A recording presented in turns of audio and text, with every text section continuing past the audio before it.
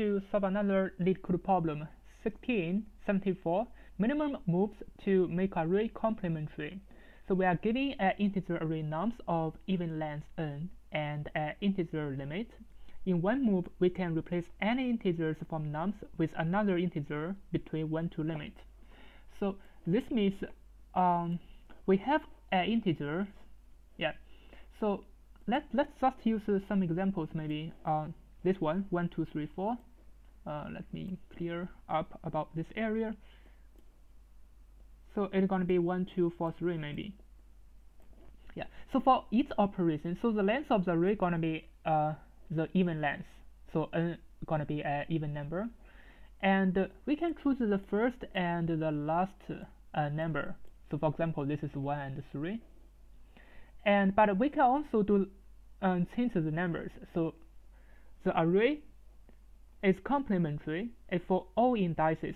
So for example, this is 0, this is n minus 0 minus 1, this is n minus 1. So this is the index 0 and this is the index n minus 1. Yeah, it's complementary. So this is complementary because 1 plus 4 equals to 2 plus 5. Yeah, because we're gonna choose the value 5. Yeah. But we can also replace the numbers, because in one move we can replace any integer from nums with another integer. So for example, we can replace this 1 to another integer. It is just between 1 to limit.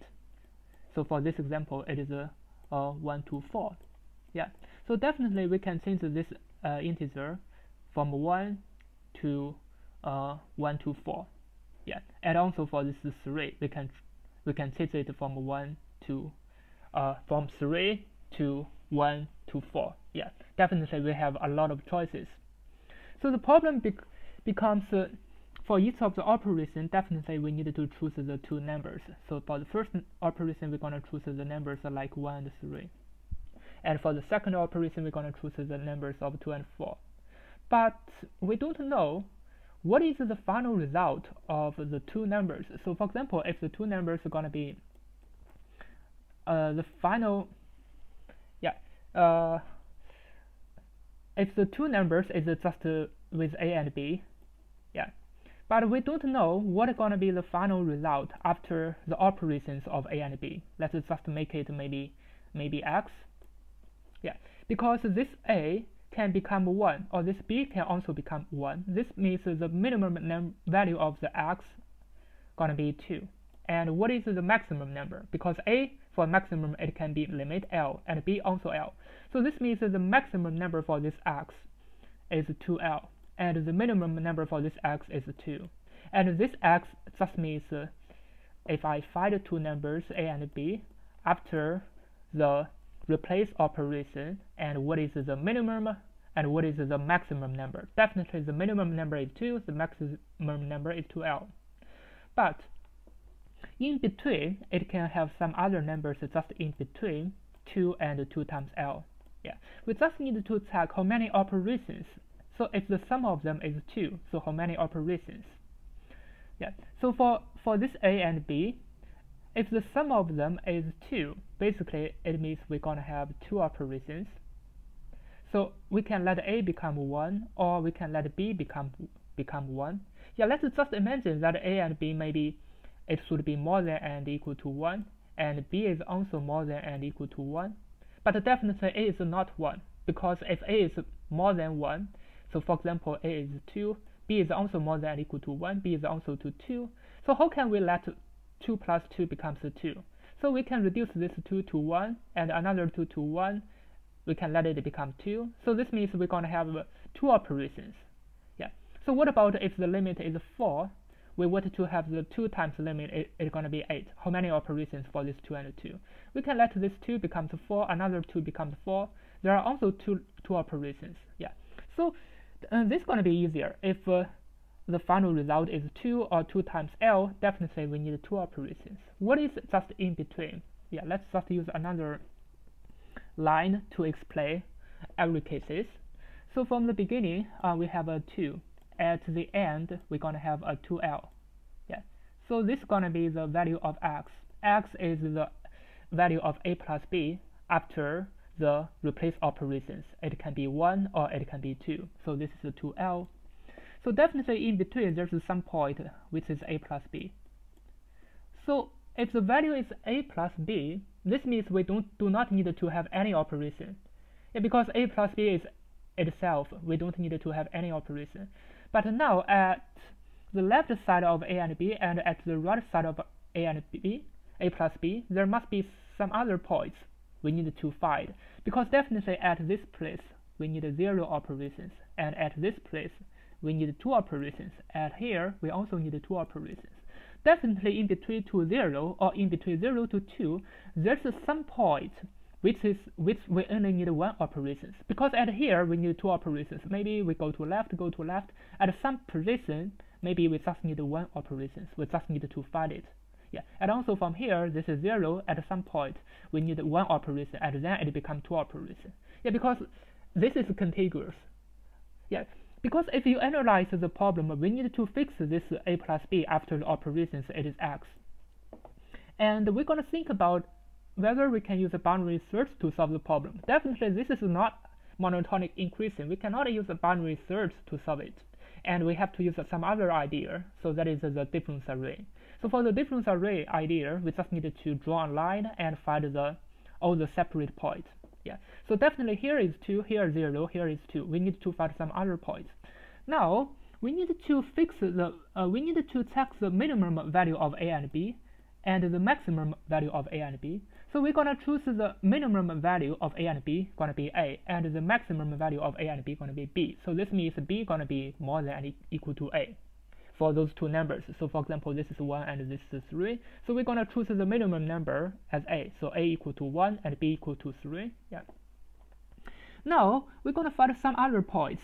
Maybe at this place we do not need to have 2 operations or 0 operations. We just need to have 1 operation. Yeah. So maybe we're gonna try to check this a.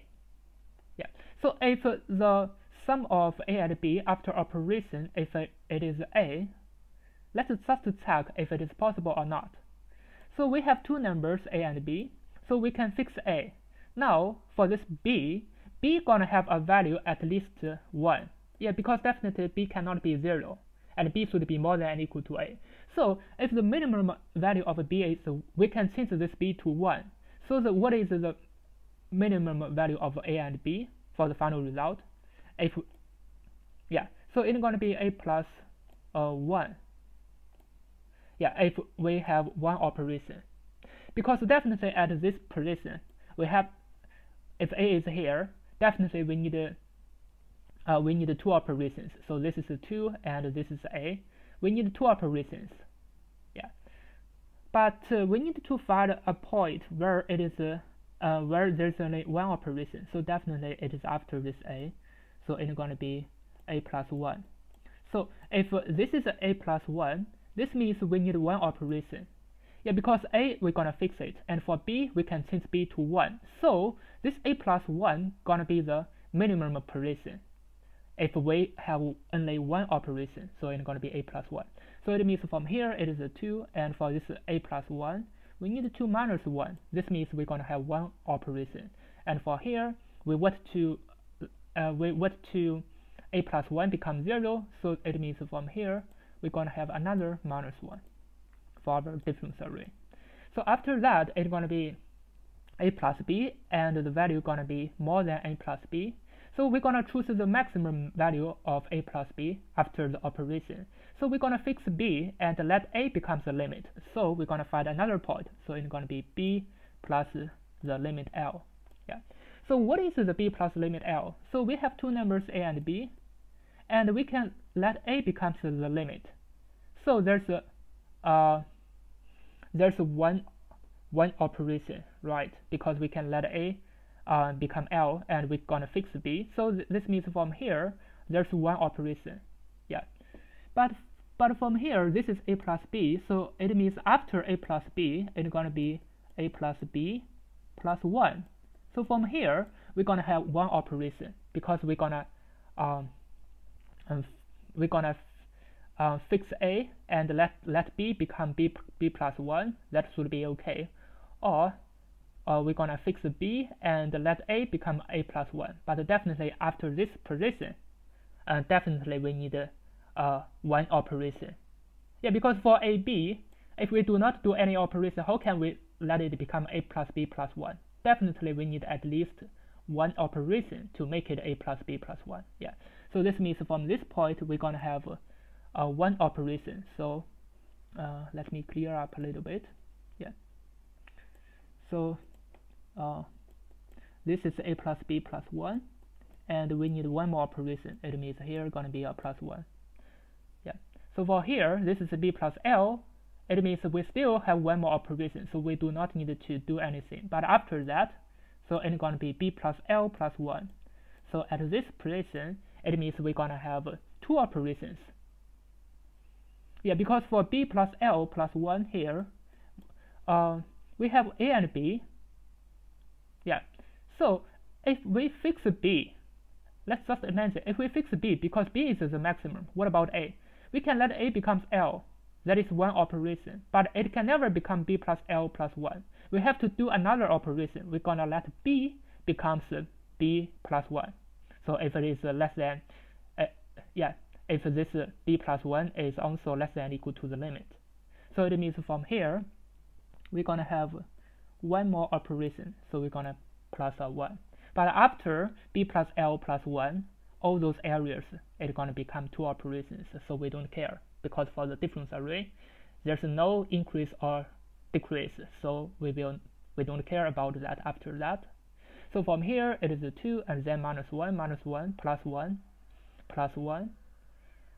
Yeah, and those 5 points is what we need to solve our problem. So those 5 points. So it is 2, a plus 1, a plus b plus 1, b plus l plus 1. We just need to, I forgot to check the a plus b, and there is also a plus b. So in total there will be 5 points. We're going to use the 5 points to solve the problem. Yeah. So let me list the 5 points. It's going to be 2 So for 2, it's going to be a plus 2, and after that it's going to be a plus 1. So it's going to be a minus 1. So this means from here it's going to be plus 1, and then we're going to have a plus b, so it's going to be a minus 1, and after that, let me put it like this, and after that we're going to have a plus b plus 1. So it's going to be minus 1. From here it's going to be a plus 1. Because here plus 2 minus 1 it's going to become 0, and a plus b plus 1, definitely we need one operation, so we're going to use a plus 1. So after that it's going to be b plus l plus 1. So l is limit, so we're going to use another plus 1. So this is going to be all the operations for the difference array. So this means for preparing the difference array, basically we need to prepare 2l plus 2, because this b can become l. So for the difference array, the maximum is going to be 2l plus 2. So let's just prepare the difference array. So it's going to be 0 times 2 times limit plus 2. So this is just for this one, because this is going to be the biggest value, biggest index we're going to choose. This is going to be 2l plus 1. So for preparing the difference array, we're going to use the 2 limit plus 2. Now we need to check the length of the array. It's going to be the length of the nums. And we are going to check all of them. We just enumerate all of them. So it's going to be n divided by 2. But why this method works, let me just explain more about it. This method works because for each of the time, there will be the different positions, but it will be different. So for example, this is a for the first and the last number. So for this 1 and 3, here we're gonna have maybe a plus b. Here maybe a plus b.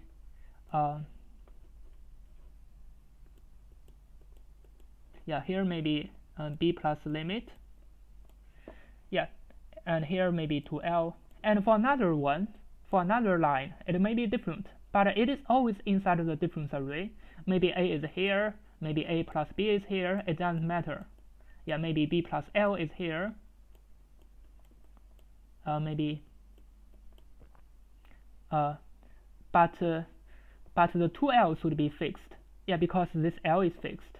So let me prepare the 2L. So 2L will be the same position here. So this is going to be the 2L. Yeah, but no matter how the A or A plus B or B plus L it changed, but it is all those points should always be less than or equal to L and more than and equal to 2. 2 is here. Yeah.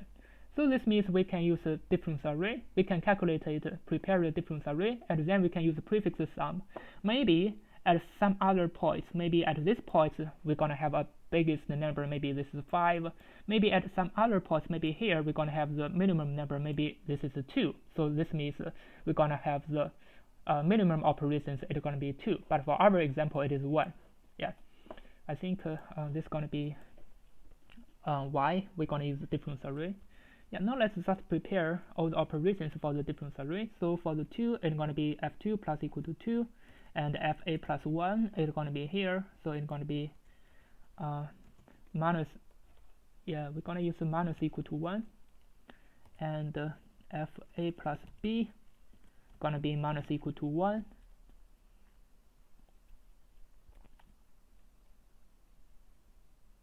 and fa plus b plus 1 gonna be plus equal to 1, and fb plus limit plus 1 gonna be plus equal to 1. Yeah, finally, we need to check the prefix sum of the difference array. It's going to be f, but we don't need to choose the first two numbers, I mean the index 0 and 1, because the number is going to be at least 2. Yeah. And finally, we're going to choose the minimum of the prefix sum for the difference array. And this is going to be the entire code. As you can see that the coding is not too long, but for the calculation, it's going to be really difficult. I mean, if you didn't solve this problem before, definitely you cannot think about this kind of idea easily. Yeah, and the difficult part is that you have to find all those points. So for example, this is 2, this is A, you have to find A plus 1, and you have to find A plus B plus 1, and you have to find points b plus l plus 1, because actually this is this point, b plus l plus 1. Yeah, but you need to find b plus l before you find b plus l plus 1. And similarly, you need to find a before you find a plus 1. Yeah, definitely you need to find the critical points. So there are 5 critical points, and we need to use the difference array to do the calculations for the 5 critical points on the line. Now let me just run it to check. Yeah, because for here I used A and B, but I didn't prepare this A and B. So A gonna be the minimum of nums I with the last number, and gonna be n minus I minus 1, and B gonna be the maximum of the two numbers. Let me just copy and paste. Yeah. Now let me just submit it to prove it really works. Yeah, as you can see, it's really fast and it works, and the time complexity gonna become O(n), and n is 10 to the power of 5. And for such problem, actually it's really difficult. There's no easy way to solve it without doing the similar problem first. We have to solve the similar problem first. I mean, this kind of a pattern, definitely we need the difference array, and we need the calculations for the 1D difference array. It is not by 2 values. Actually, there will be a lot of values we have to find. And for this one, actually, we find 5 points on the line to do the calculation. And we have to find the minimum value and the maximum value first. And then we're gonna prepare the difference array. I think that's all for it. Thank you for watching. See you next time.